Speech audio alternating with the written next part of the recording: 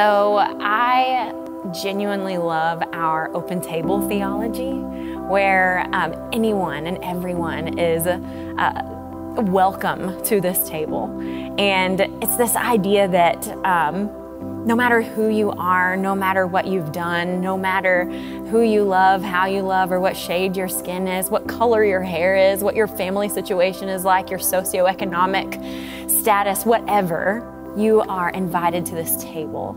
This idea that Jesus calls people from the corners and margins of society here to the center to share and give that love, that family. I think that is what I love the very most about our United Methodist Church, is that open table theology. So my hopes for the United Methodist Church are that we continue to be people of God in a way that we continue to shine Christ's light through all that we say and do, that we continue to live into the social holiness that we are called to do, to create justice, right? To live with compassion with one another, that we step into those vulnerable spaces with those who are in the LGBT and ally community, with those who are discriminated against because of the color of their skin, or where they are from, or what language that they speak. That we step into those spaces and let God's light continue to shine through us so that others can see God's face.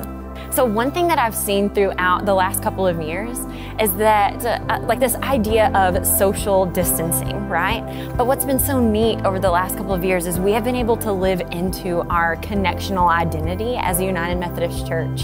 And we have been able to do that in Sherman in so many wonderful ways. We have a Facebook group for LGBT and ally communities so that they can share and engage in that space and know that they are beloved children of God. We also have these small groups right now that are growing and thriving in so many ways. So even though we had to do things very separately for a while, we have been able to remain connected. And that's my hope moving into the future, is that those small groups continue to grow, that God continues to plant seeds in those spaces, and that that God's kingdom can flow forth through conversation and connection in brand new ways.